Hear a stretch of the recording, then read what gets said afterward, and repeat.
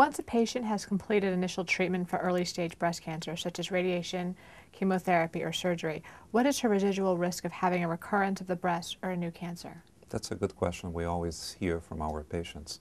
It's important to remember that most patients will have hormone receptor positive disease, and these patients often will remain on anti-estrogen therapy or endocrine therapy for a number of years, many patients 5 or more years.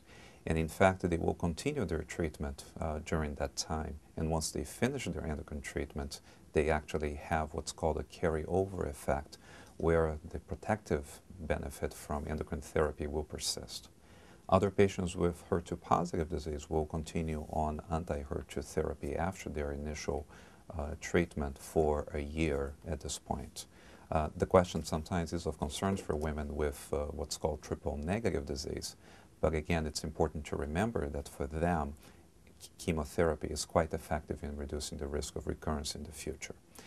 And for those reasons, patients are often anxious about the likelihood of a recurrence in the future, and they ask questions about what kind of tests, what kind of blood tests or imaging studies will be done.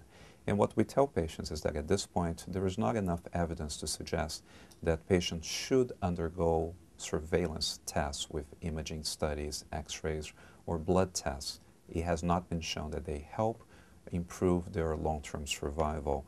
Plus, we often fear the risk of identifying false positives, or what we call ghosts, things that are not real and that may just generate anxiety. What's important also for patients to remember is that they have a small risk of developing a new breast cancer in the opposite breast.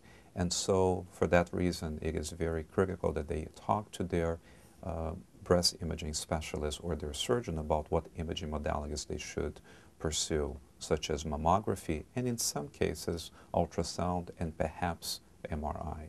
But the most important message for patients to hear from us is that today, most patients diagnosed with early-stage breast cancer will survive their diagnosis, and in fact will have to pay attention to all other health issues unrelated to breast cancer as they grow older.